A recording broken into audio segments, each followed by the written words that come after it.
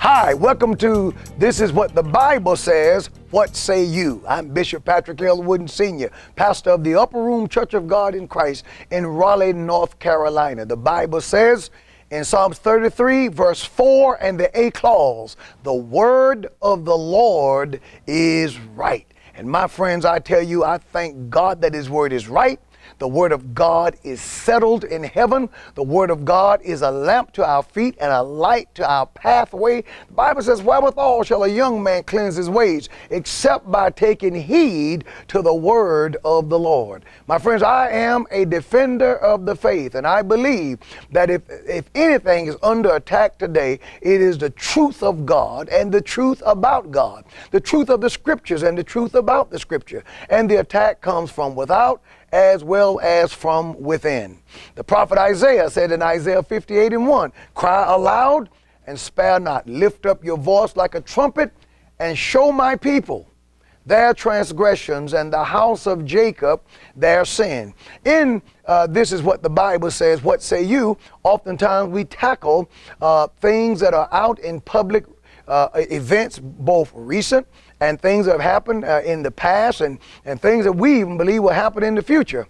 And we attack these things with a thus saith the Lord. Or should I say, we address these things with a thus saith the Lord. And most of the time when there is an attack, the actual thing that we do here is we respond to the assault on God's truth. In a recent interview, the Bishop T.D. Jakes did an interview with the Huffington Post. Much has been talked about this. You've heard about it, I'm sure.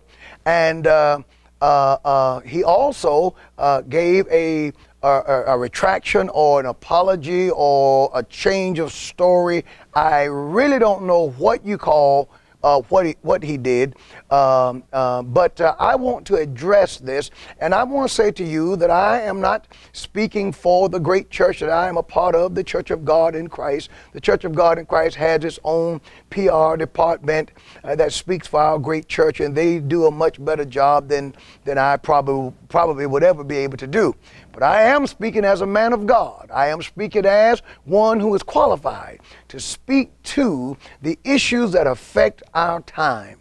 And when anyone says things that create a lot of confusion, we do know that God is not the author of confusion, but He's the author of peace. When confusion and ambiguity and shades of gray are applied to things that are as black and white and as night and day as can be, then I think that it is the obligation of the man of God, it is the obligation of those who speak for the God of the Bible to respond. Many times in the church world, indifference is viewed as an endorsement. So when we are quiet on issues that we should be vocal on, many times then people tend to think that we agree with the individual who is making the noise. And a whole lot of noise is being made. Speaking of that, in the interview with the Huffington Post, Bishop Jakes was actually promoting his book, Destiny, Step Up Your Purpose. The Morehouse College professor, Mark Lamont Hill, was interviewing the bishop on his book, Step Up Your Purpose. As you know, Bishop T.D. Jakes is a very successful man. He has a tremendous ministry there in Dallas, Texas, the Potter's House. It's a very large church. He's a world-renowned speaker, author, movie maker. You name it, this guy is able to do it. But in this particular interview, an online viewer called in with a question. And the online viewer, well, they sent the question in, and here's what it says. Do you think that the LGBT community and the black church can coexist? Now, my friends, quickly here, I do not think that the questioner was wondering whether or not the LGBT community and the black church can coexist on planet Earth. The Apostle Paul writes in 1 Corinthians chapter 5 and verse 9, he says, I wrote unto you wrote unto you in an epistle, not to company, that is, not to associate with fornicators, that is, with sexually immoral persons. The word fornicator here covers all kinds of sex except sex between a man and a woman.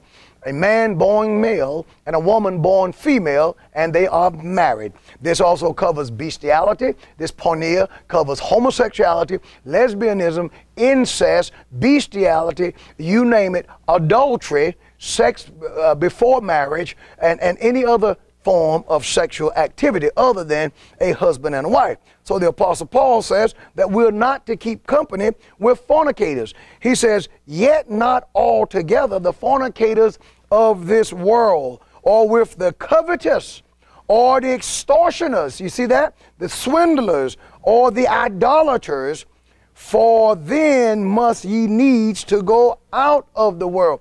Paul says we got to leave the planet not to be around these people at all. So I don't think that the questioner was questioning whether or not that can be members of the LGBT community and the black church on planet Earth. That wouldn't make any sense. And I do not think that the questioner was questioning whether or not there are members of the LGBT community in the black church, because we all know that that is the case, sadly, and not so sadly. I think everyone should attend church, but I do not think that everyone should serve in church. I believe that everyone is welcome to come and to sit at the upper room. We welcome everyone of all stripes and colors to come and be a part of the service.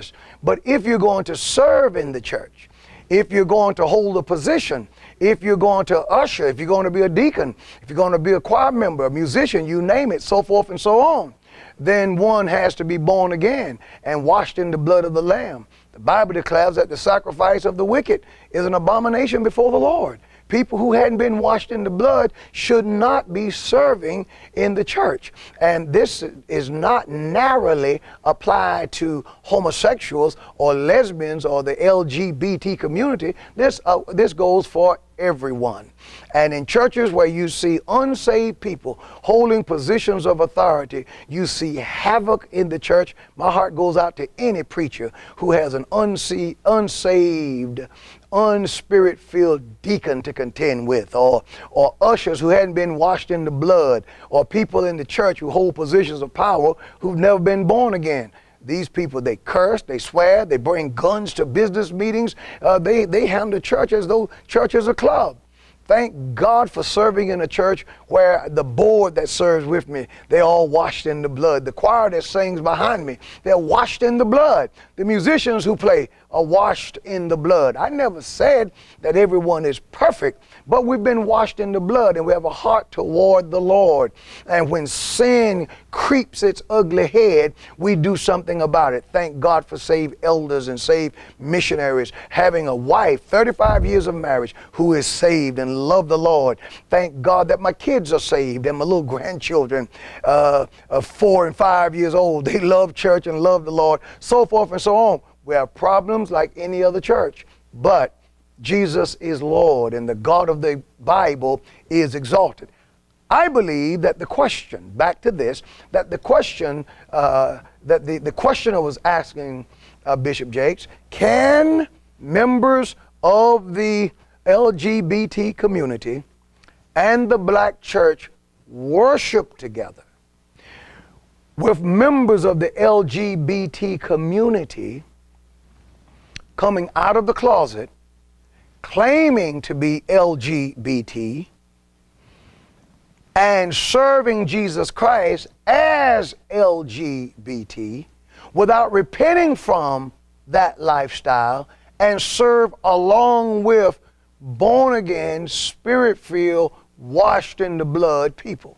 Now, if I have gotten the questioner's question wrong, then you can disregard everything else that I've said. So I am speculating. This is what I actually believe the question was.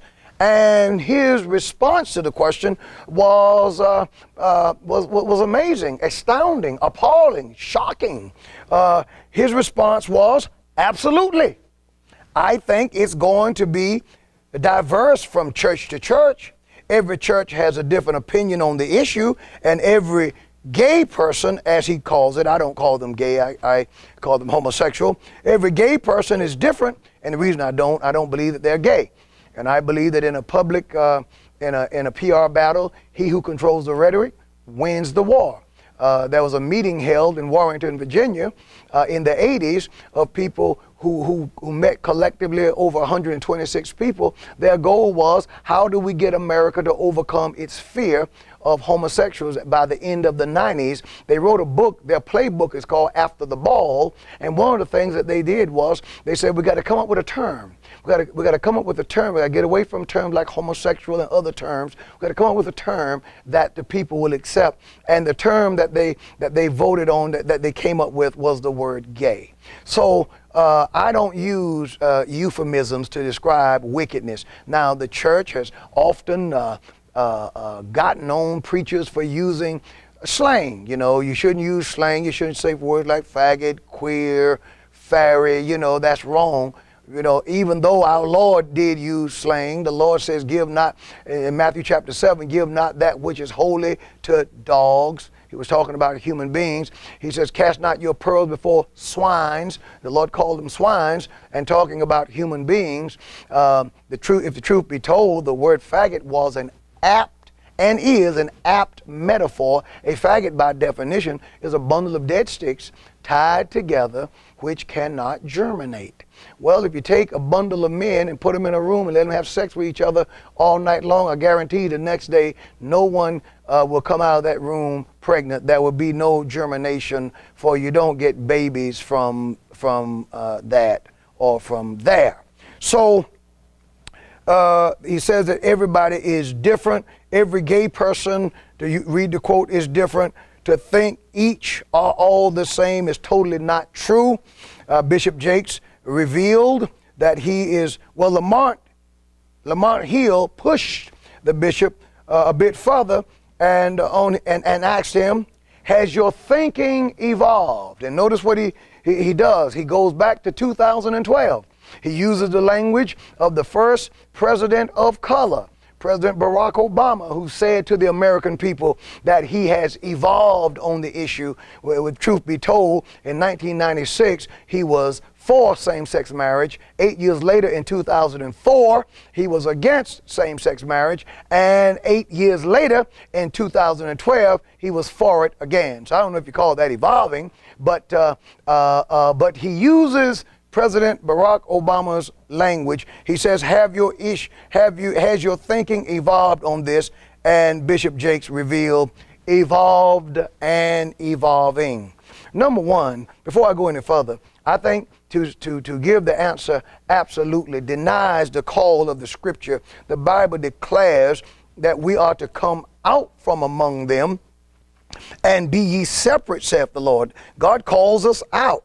He calls us out to live a holy life and to live a separated life in godliness and holiness. When people accept Jesus Christ, people are supposed to change. And I don't think it's right to say to a homosexual person, let me just send you to a homosexual affirming church. Churches that affirm homosexuality are churches that disown the Bible. You can't pick portions of the scripture and cherry pick and say, okay, we're not going to preach what Paul says about Romans. We're not going to preach what Moses said on the issue. We're not going to preach what Peter said on the issue. We're not going to preach what our Lord had to say on the issue, who every time he spoke of Sodom and Gomorrah, he spoke of them in the pejorative.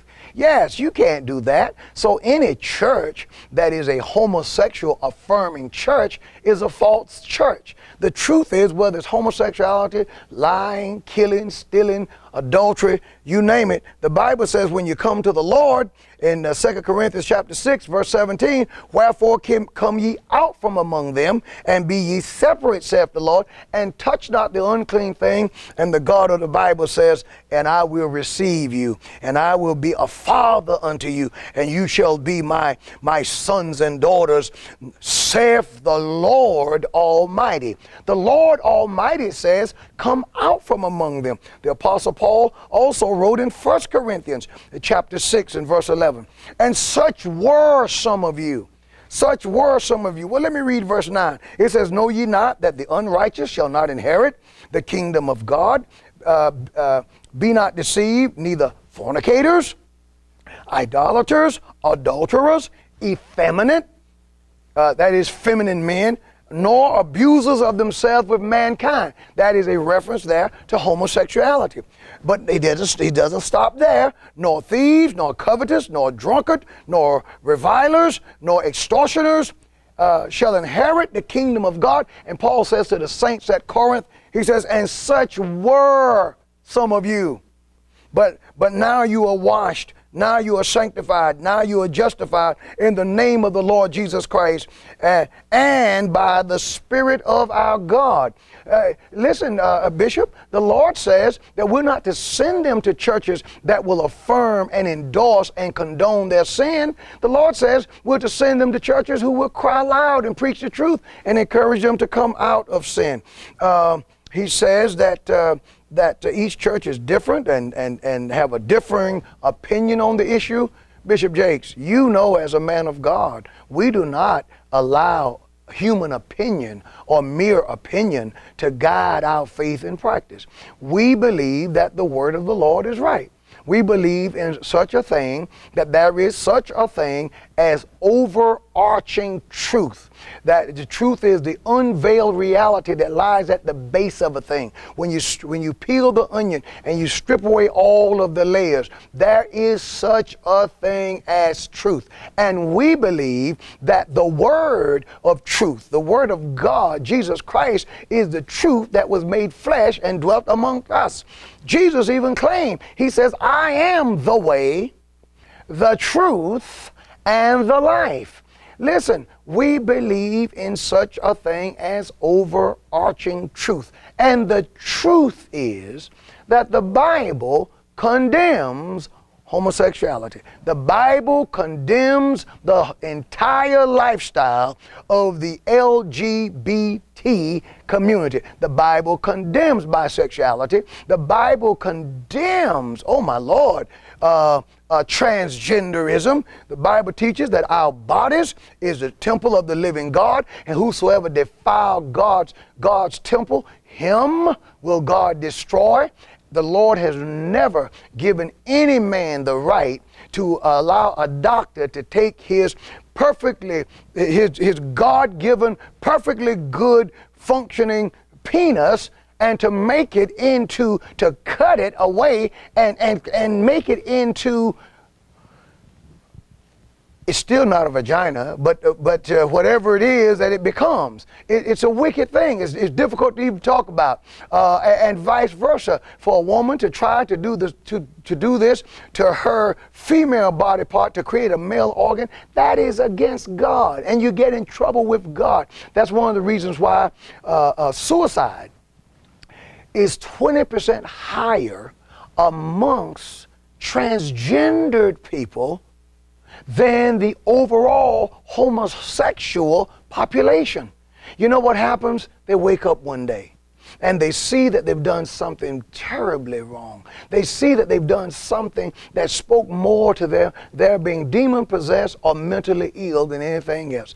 Anytime a man can look in the mirror, and despite all the evidence, despite all of the evidence that he sees looking back at him, despite all that evidence, and say, I'm a woman, you gotta know that there's something wrong.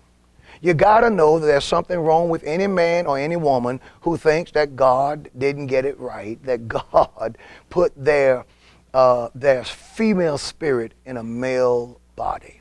So the Bible condemns this behavior, and no preacher worth his salt would, and I don't think I'm misunderstanding you here, would send someone to a church that would affirm their sin. And Lamont Hill, he pressed on the issue. He asked you, have your thinking evolved? And you said, sir, evolved and evolving. Where I am is to better understand. My question would be, better understand what? Are we trying to better understand the pedophile? Are we trying to better understand the serial killer?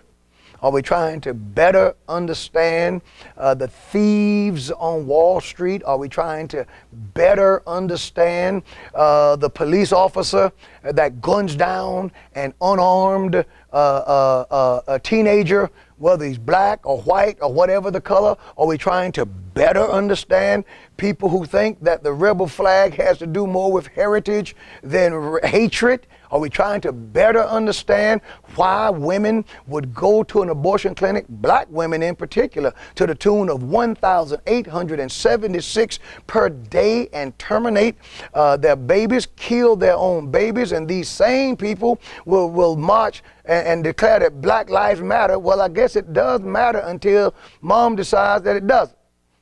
Are we trying to better understand black on black crime?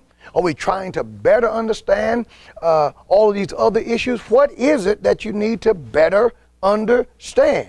And then you do a shift altogether, which is nonsensical. You says, we, the church, bought into the myth that this is a Christian nation. I guess, too, this is still part of the Obama doctrine. President Obama said we are no longer just a Christian nation, but we're also a Jewish nation, a Muslim nation, a Buddhist nation, a Hindu nation, and a nation of non-believers. But most nations describe themselves religiously by the religion that dominates that nation. Now, America, we know that 70% of Americans aren't Christians, but polling show that 70% of America's population identify as Christians with the Christian religion. So in any other country, in a Buddhist country where 70% of the people identify as Buddhists, I guarantee the leaders call it a Buddhist nation. In Muslim Islamic countries where 70% of the people identify themselves, they self-identify as Muslims, they call that nation a Muslim nation. And you know what? We're even in a day now where Bruce Jenner self-identifies as Kate, and we call him Kate. So why is it that we would say, that the president would say, that we're not a Christian nation when 70% of people polled, according to the Barna polling group, identify themselves as Christians? The president has also said this, another quote: whatever we once were, we are no longer a Christian nation. No president has ever made such an outrageous statement. He also said this: we do not consider ourselves a Christian nation. I would like to know who the collective we are, because I'm a part of this nation, and I do consider America a Christian nation, and I mourn for how this great land has backslided and turned its back on the religion that made it great. You say that we bought into the myth. My friends, attached to this broadcast, attached to this, there are several messages that I have preached showing the quotes from the founding fathers, showing the quotes from people who lived during the founding of this country, signers of the Declaration of Independence, people who have said over and over and over that this is a Christian nation. David Joshua Brewer, 1837 through 1910, he was a Supreme Court justice. He gave the opinion on the 1892 case of the Church of the Trinity versus the United States. Quote, we are a Christian people. The morality of this country is deeply engrafted upon Christianity. He also said, these and many other matters add volume of unofficial declarations to the mass of organic utterances that this is a Christian nation. There are so many quotes, they are everywhere, that declare that this is a Christian nation. Personally, I believe the myth is those who say that it has never been a Christian nation. And then to hear a preacher say in the interview, we no longer look to public policy to reflect biblical ethics. I say to this outrageous statement, oh really? What about thou shalt not kill? What about thou shalt not commit adultery? What about thou shalt not steal? Thou shalt not bear false witness. What about the multitude of passages in the Bible that we actually do build our public policy from? What about our three legislative branches of government: judicial, legislative, and executive? According to history, it was the Baron Charles Louis Joseph de Secondet Montague who actually wrote this. He says, to prevent the accumulation of power, he proposed separating the powers of government into three branches. This idea of dividing a monarch's power into judicial, legislative, and executive branches reflected Isaiah 33 and 22. That says, for the Lord our God is our judge, the Lord is our lawgiver, the Lord is our king. And these things we go by today. He also went on and wrote, the morality of the Gospels is the noblest gift ever bestowed by God on man. We shall see that we owe to Christianity benefits which human nature can never sufficiently acknowledge. Well, if we're not going to look to the Bible to reflect public policy, then what are we going to look to? Human nature? We're going to leave it up to the opinions of people? There has to be something. There's got to be a cord. There's got to be a bedrock. There's got to be something that is an arbiter, something that settles the case.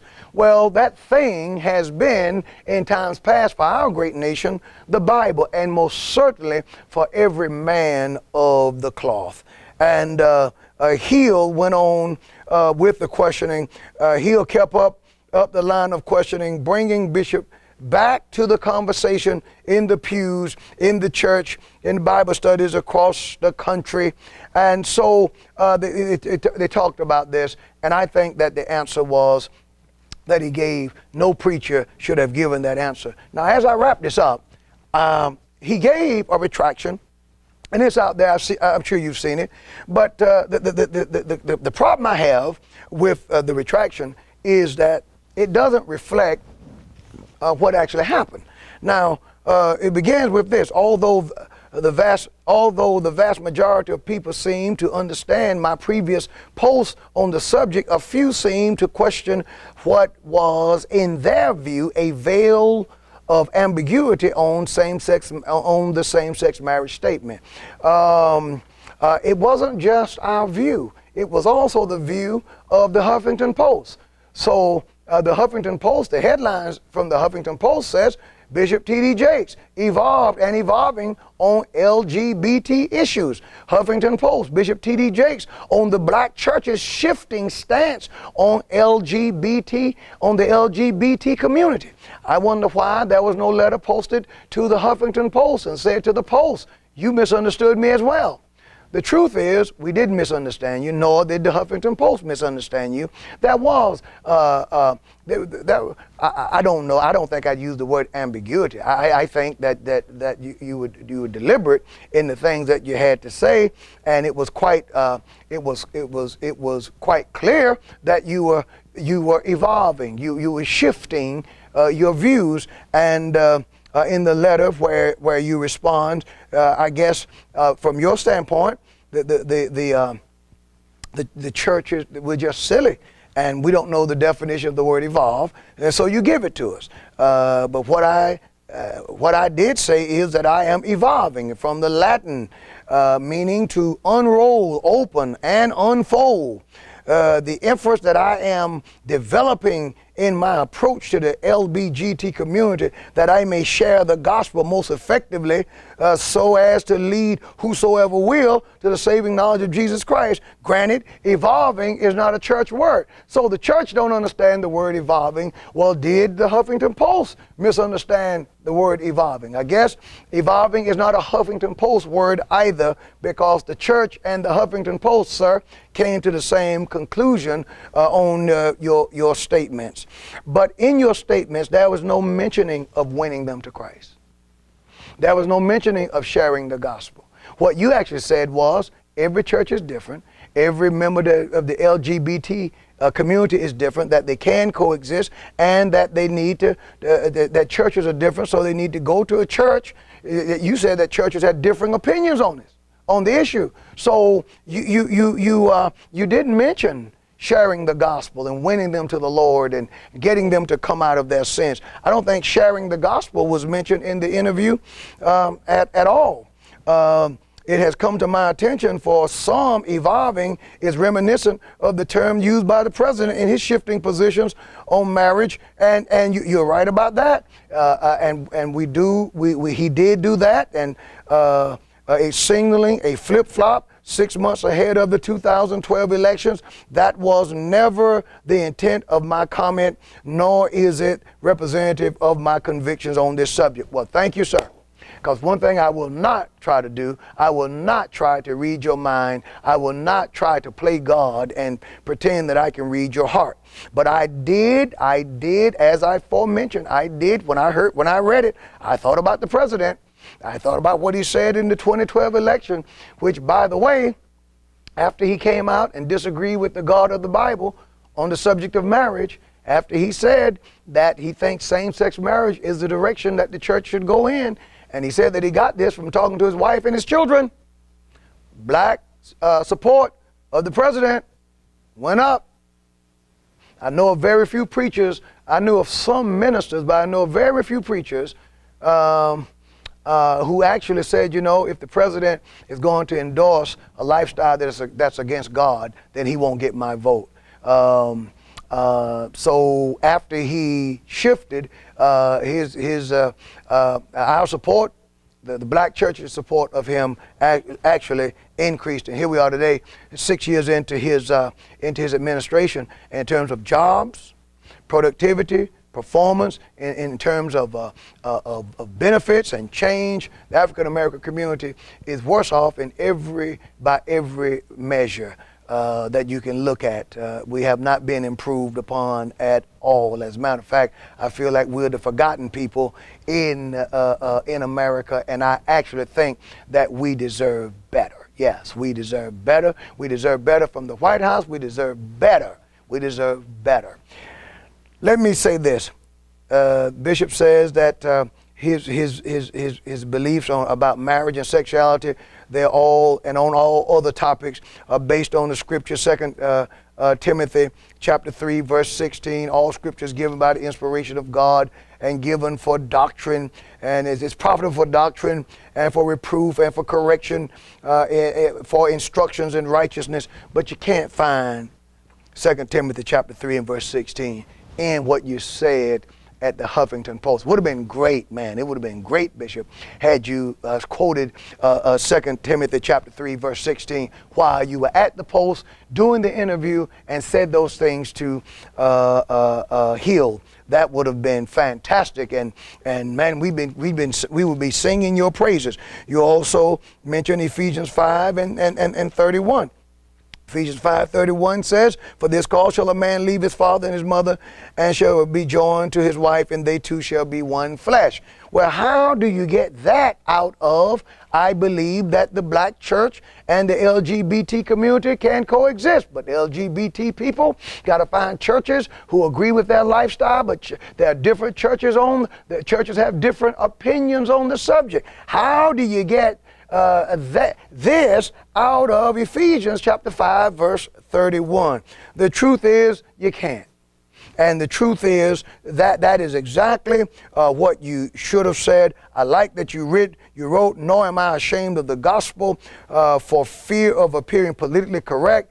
It is the power of God that brings salvation to everyone."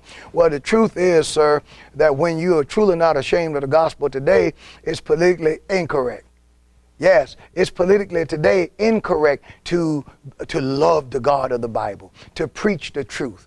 What's politically correct now is for preachers to do what I've seen you do and many others. When I got a chance to watch you when you were on The Doctors and you were featured, and all of the professionals, when they got a chance to speak, they spoke from their profession. When it was your time to speak, I just knew you were going to throw out some powerful scriptures, and you didn't make one reference to the Bible at all. Why? Because you know, and I know, that in the Hollywood crowd, it is politically incorrect to speak the truth according to the scripture.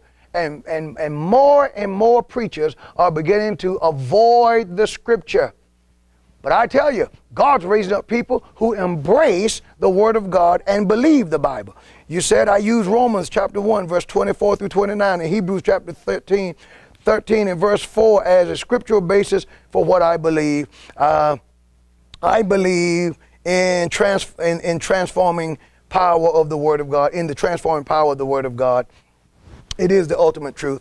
And I'm with you. I just wish you would have mentioned that to the Huffington Post, or you would write a letter, and perhaps you have, I'm not aware of it, to the Huffington Post and say, listen, I'm sorry that I misled you guys. I can tell by your headlines that you misunderstood what I was saying, and let me explain to you what evolve means in the Latin as well. Listen. The Supreme Court, you even mentioned this. You said with recent Supreme Court rulings, we've entered an age where the boundaries between church and state are crystal clear. Really?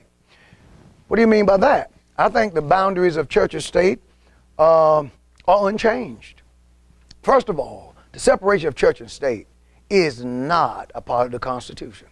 Thomas Jefferson responded to the Danbury Baptist Association, Danbury Baptist from Danbury, Connecticut, who wrote to Thomas Jefferson 15 years after the Declaration had been ratified, that there should be a wall of separation between church and state to protect the church from the state. To protect the church from the state. They wanted to get away from the tyranny, a state-sponsored religion that were in England. They wanted protections from the church so the church could preach the gospel with power and authority and be protected from the state. Today, we're behaving as though the state needs to be protected from the church. We pay more attention to the freedom from religion crowd than we do freedom of religion, which is a part of our very first of our constitutional rights. Now, the Supreme Court settled nothing. The Supreme Court made a mess, and you know it and I know it. The Supreme Court has drawn the lines for the new battle, the battle between the First Amendment, freedom of religion, freedom of speech, the First Amendment, and the 14th Amendment, equal protection under the law. It's going to be interesting to see how these will coexist. The Supreme Court has put in place, and there are things that's underfoot right now to come after churches to challenge our nonprofit status. Churches who do not perform same-sex marriages. I believe, mark my words on it, I pray that I'm wrong, but in the years or in the times to come, this government will try to revoke our nonprofit status. Since same-sex marriage is the law of the land, this new protected class has a right, according to the law, many who believe this, to have a wedding in a church. The Supreme Court has made a mess. I like what Justice Kennedy said about it. To paraphrase him, he said, for those who are in favor of same-sex marriage, consider that you won a victory today. Consider that you won. You got what you wanted. He said, talk about it. Dance in the streets. He says, but don't call it constitutional, because the Constitution had nothing to do with it. It's bad law. I challenge anyone who's watching this to go to the Constitution of the United States, go to the 14th Amendment, and see if you can find same-sex marriage in the Constitution. See if you can find it. It's not there. Neither is abortion there. And we've killed over 58 million since 1973 from the Roe v. Wade decision. And that decision was based on a woman's privacy. Oh my, when unelected officials in black robes began to interpret the Constitution to make it say what they want it to say, to call it a living, breathing document, you get this bad law. And the federal government trampled on states' rights. The 10th Amendment trampled on the states' rights. It should have been left to the states and let each state decide. And in this great state of North Carolina, we had made a decision. We won at the ballot box, and only for it to be overturned. God is not calling for the preacher to take the position that since the Supreme Court has ruled on this matter, the matter is settled. No, The Bible, Bishop Jakes, and all who will hear this, has not changed.